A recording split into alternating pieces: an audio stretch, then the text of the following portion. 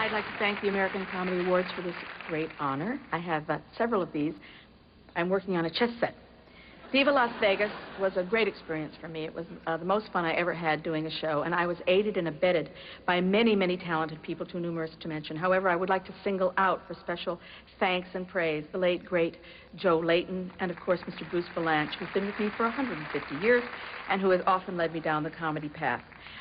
In addition, I'd like to thank all the people at HBO who were so kind to me, and especially Mr. Marty Kollner, who pickled me for posterity. In closing, I would like to dedicate the award to a young man who has just begun his open-ended engagement in that big showroom in the sky, Mr. Henny Youngman, who just before the final curtain came down was heard to say, "Take my life, please." Next up, Crazy.